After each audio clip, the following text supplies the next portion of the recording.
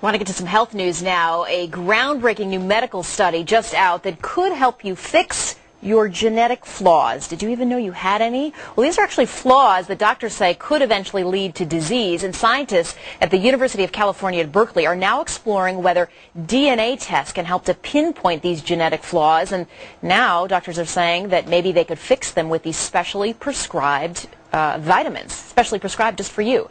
The Department of Defense, interestingly enough, is partially funding this study because of the potential to improve the soldiers' performance on the battlefield with these superpowered vitamins. Dr. Stephen Garner from New York Methodist joins us now. All right, Dr. Garner, can your genetic flaws, assuming that we all have them, they can actually be cured with a vitamin? It seems that way. Actually, there's a test. We've uncovered the human genome, which has about 25,000 genes that control everything in the body. Some of these genes, when they go awry, cause cancer and other problems. What this group of scientists have done is found 600 enzymes or chemicals that control many of body functions. They find that there are specific vitamin deficiencies that cause these enzymes to work poorly and creates conditions such as diabetes, heart disease, Alzheimer's. And what they've been doing now is taking out the defective genes, putting it in a yeast culture, and by adding vitamins, the specific vitamins in very high doses, they're able to reverse the defect. Wow.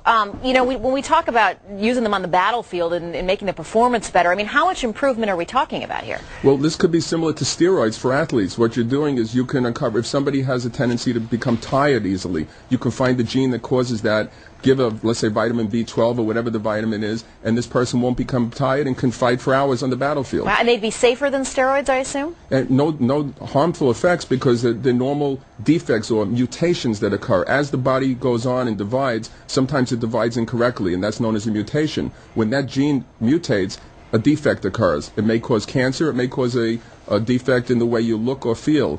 And now they've hit 600, they have 600 chemicals that they can control, and many of the body's diseases that we get can be cured with it. All right, doctor, I was reading that some of these genetic flaws are really common, and like 1 of 3 of us have them. Why can't we just figure out a vitamin now and then give it to everybody, and maybe it'll help, maybe it won't hurt? You know, the problem is that if you take too many vitamins, many of them build up toxic levels, and you can't do that. So only if you have a deficiency should you be taking very high levels.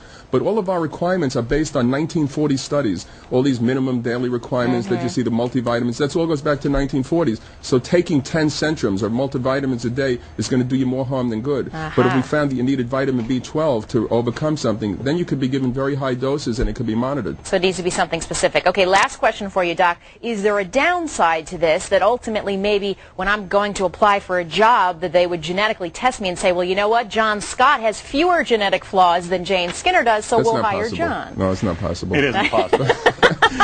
But yeah, there's some ethical issues too. I mean, what about one athlete using this because he's got the money to afford the test and another one not? I mean, you have different problems that can occur. And he can afford more vitamins than I can. We all know that. Yeah, get your pebbles out there. Dr. Stephen Garner, New York Methodist. Doc, good to see you. Thank you. Good to see you. John is a specimen, by the way. I get all the vitamins I need from beer. Hey, we'll ask the doctor about that next time. It's a great product.